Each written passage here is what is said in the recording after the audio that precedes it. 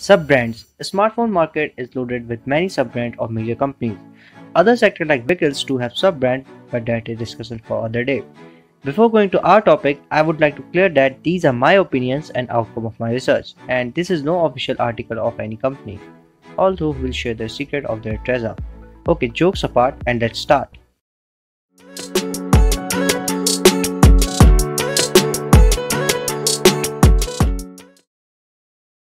Sub-brands are subclass or branches of their parent company. Like we see many reputed and recognized companies around us, example Xiaomi, Oppo, Vivo, Realme, OnePlus, Redmi, Apple, Asus, Motorola, Lenovo, Huawei, Samsung, etc. Mention the remaining one in the comment section, which I didn't mention here. In this list of phone makers, some are parent companies, some are subsidiaries or sub-brands, and some companies does not have any sub-brands. That again a talk for other day, so the video doesn't get lengthy here. In present, Xiaomi is a parent company and it has sub-brands as Mi, Redmi, Poco and Black Shark.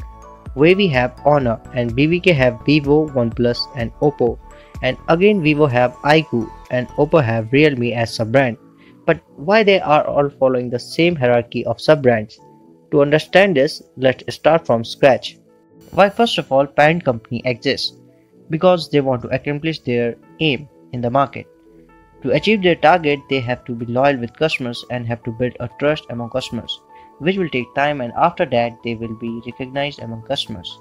Customer will know the company by some taglines, and these taglines define the motive of company, like what they are providing in their smartphone. Are they for selfie, or are they for gaming, or are they for photography, and what type of photography, in the daylight or in the night, or they are house of power, that means they have long lasting battery, or they are master in processing, and this list goes on. And particular brand will provide their product in the specific price range like entry level or mid-ranger or a flexible smartphone. By all these aspects, company creates its image in the mind of customer. Also, phone manufacturer launches different series to hit the target audience. But the image that has already been built up in the mind of customer will say, hey, this company makes a gaming phone and now they have launched the new series which features the best photographic camera. So this creates a dilemma for customer because company is doing something new and it can be an instant hit or maybe a flop show, just like a gamble. And as said in the subject of total quality management, quality is inversely proportional to variability. So the better idea is to go with sub-brand. It will have new aim to target the new audience. If the parent company is trustworthy and loyal to the customer, the same behavior customer will predict from its sub-brand. Here sub-brand got a plus point to reuse the image and reputation of a parent brand. But in a different manner, like if parent company is famous for making high-end phones, the sub-brand will make mid-rangers, or if parent company is famous for making budget phones, now sub-brand can make gaming phone. Customer will see sub-brand as a specialized manufacturer for the particular feature, and old gold reputation of parent company will be the icing on the cake, which can ensure win-win for the parent company.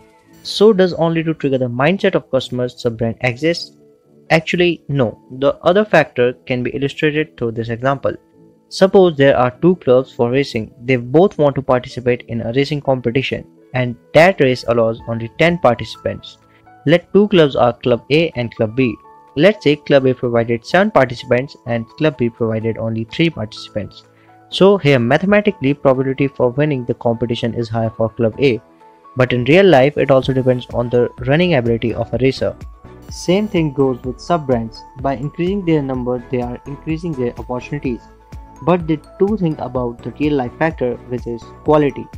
Like in recent times, there were two phones, Redmi Note 9 Pro and Poco M2 Pro. Both were identical in most of features, and both of them have same parent company. Sometimes sub-brand only do rebranding, just to increase the level of competition. The other factor to consider is that by making sub-brands, companies want to ensure to the customer that how specific and precise they are towards their goals, according to their policy.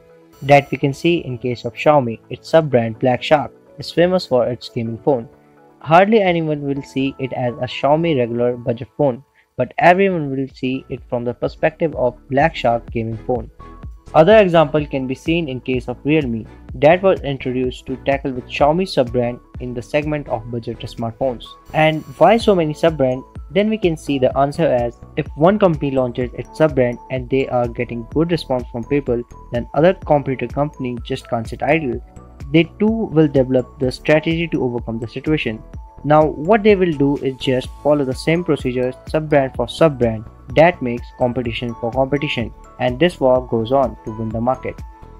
So this was all in the video. It was my thought that why sub-brand exists and why so many of are there in the market. If you have different opinion or you see from different perspective, then you are welcome to share your thoughts with us in comment section. Hope you enjoyed today's discussion. See you soon in the next update. Until then, be cheerful.